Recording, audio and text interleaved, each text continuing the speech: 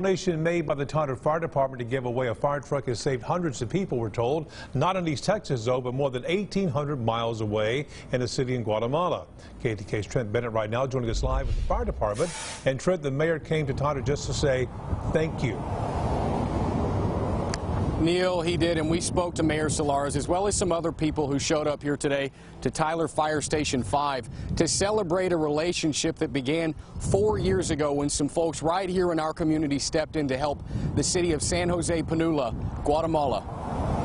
This is San Jose Pinula, Guatemala, a community of more than 40,000 people. Prior to 4 years ago, they had no fire truck. Should their people need help, they had to rely on other Guatemalan communities. That was until an organization known as Hope Ignited and the Tyler Fire Department stepped in to help. About 10 years ago, we had a truck that was wrecked. It was already an old truck about to be taken out of service and going into reserve.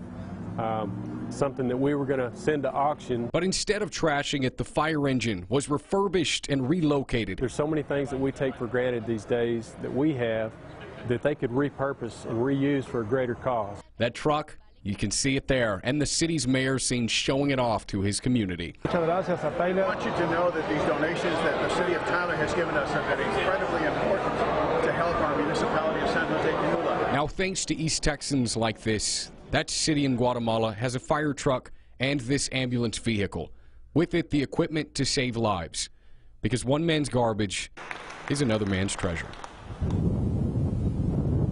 We're also told Tyler's Sister City program is looking to become a sister city with San Jose Pinula in the near future. Reporting live in Tyler, Trent Bennett, KETK News. Coming up next right here on